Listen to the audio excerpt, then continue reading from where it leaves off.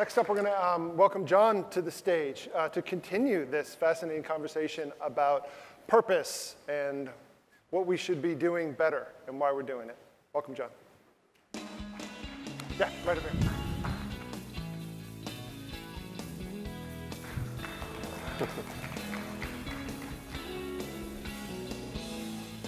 I'll sit here. I first started in advertising and marketing when I was in my 20s. It was the early 90s, and I got a job at the Weather Channel. Now, it was my job at the Weather Channel to sell advertising. And at the time, the Weather Channel was very small. It was just starting out. Now, everybody knows the Weather Channel. It's a big network.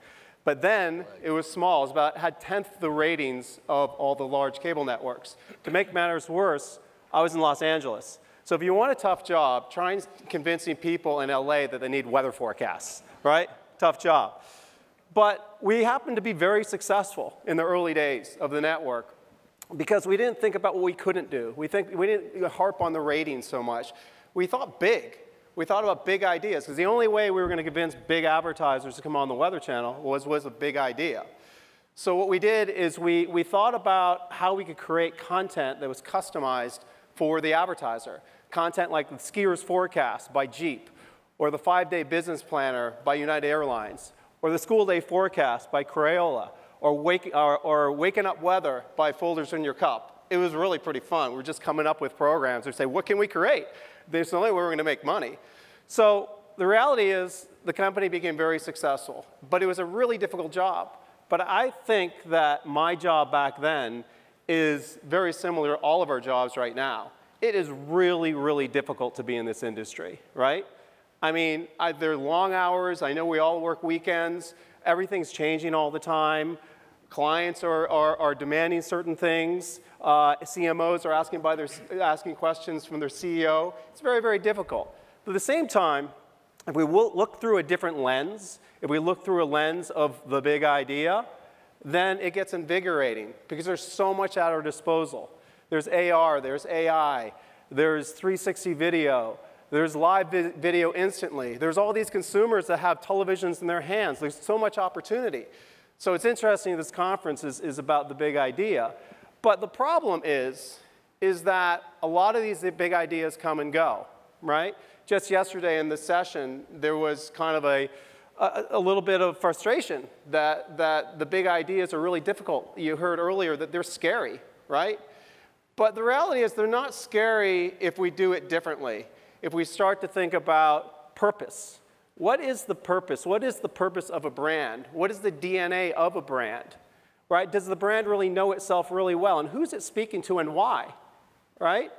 You know, if you think about, I think, the people that we like the best, they're usually people that are really comfortable in their own skin. They're people that know who they are.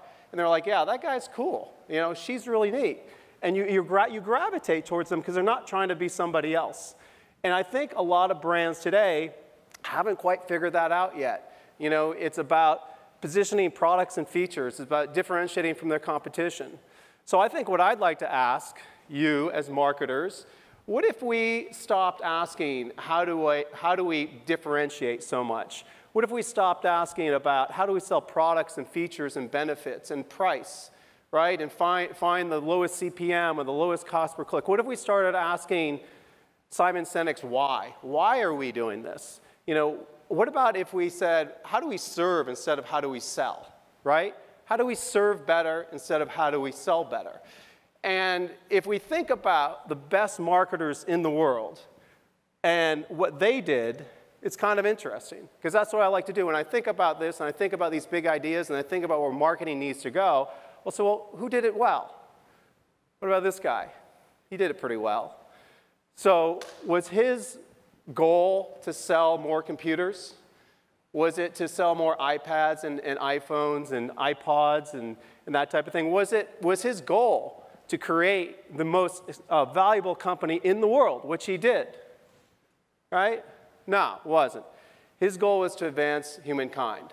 In fact, when he took over the company in 1997 and the stock price was $1 and the company was running out of money, what most CEOs would do is they say, okay, we need to double down and we need to do direct response and we need to measure every single dollar, right?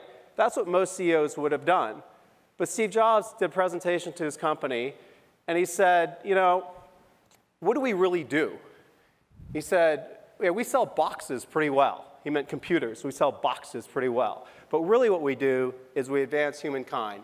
And together with Shai Day and Lee Cloud, he came up with Think Different, right? He dug deep.